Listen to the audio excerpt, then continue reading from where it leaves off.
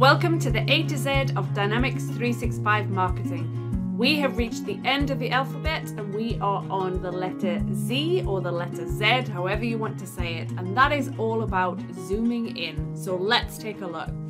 Okay, so we're at the last letter of the alphabet. It was always going to be a bit of a challenge to come up with something for Z or Z, however you want to say it. This one is just kind of about not being afraid to click on things and being able to kind of like expand stuff or zoom in when you are doing things. So by that, what I mean is, let's say that we are looking at a redirect URL, for example, and we go into it and we are on the Insights tab.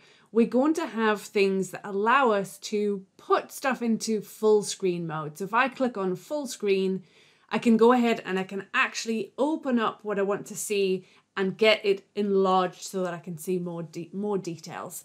If I go into the marketing websites area, again, if I'm looking at my insights, I want to be able to see this map in full screen so I can click on that and really zoom in and zoom further down to see the details about my website visits. So clicking on that and actually getting the data full screen is a good thing.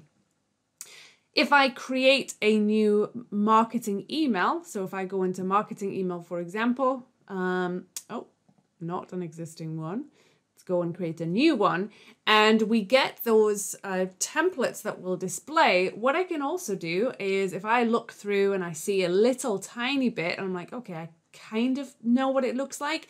If I click here, I can then zoom in and I can see the templates and I can actually scroll through the templates and see them full screen. So it's a lot easier to be able to then select and say, okay, this is the one that I want to use. I'm going to select that template. I zoomed in, I was able to make my selection, and it was just a little bit easier to be able to do that. Okay.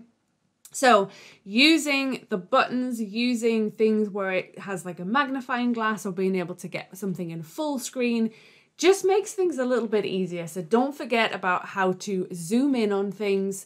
And this was the last video in the series of the A to Z of Dynamics 365 marketing. So hope you enjoyed it. Let me know what you think in the comments below. But again, Z is for zooming in. Hi, I'm Megan Walker. Thanks for watching. I hope you enjoyed the video and that you learned something from it. If you don't want to miss out on any other content, you can go ahead and click on my face below to subscribe. And if you want to watch the next video, you can do that by clicking over here and go ahead and get started. Thanks again.